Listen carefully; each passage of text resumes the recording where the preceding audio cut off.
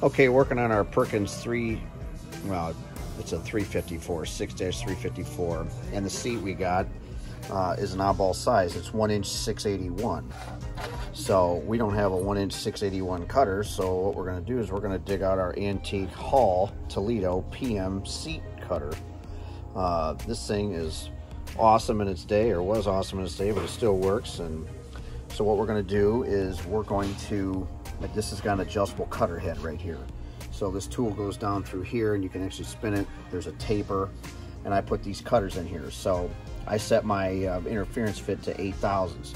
So I have my mic set to 1" 673, 673, and then I just verify that with this. So now I've got it set, and when I come back I'll have this set up on the head and we'll cut this seat in this old Perkins.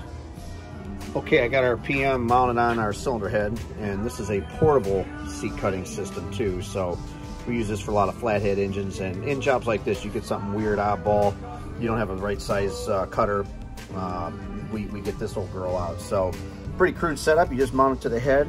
We just got a homemade freaking stud set up there, and you tighten up this guy here on this little ball, and this guy here is we're going to use to run the actual cutter down. So what I'm going to do is I'm just going to make a first cut, and then I'm going to use this, put my seat in between here, and then I'm going to measure the depth of how deep I want to go.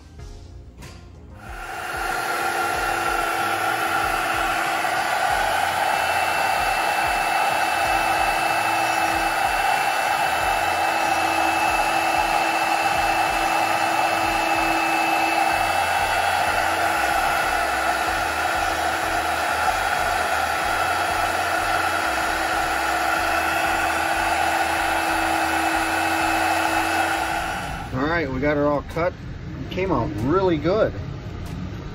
That little area where it didn't touch there, that's a very, very thin part of the head. So that's not important. There's no lip there, so it's perfect. So I just took a screwdriver. So it's perfect. But yeah, that's our Hall adjustable seat cutter. So let's go ahead and drive this thing in and see what happens. All right, we got her all drove home. Came out absolutely beautiful, right flush with the deck, just like it's supposed to be. So, turned out great. Hell yeah, baby. So we'll go ahead and grind the seats in this old girl and check the valve height, and out the door she'll go.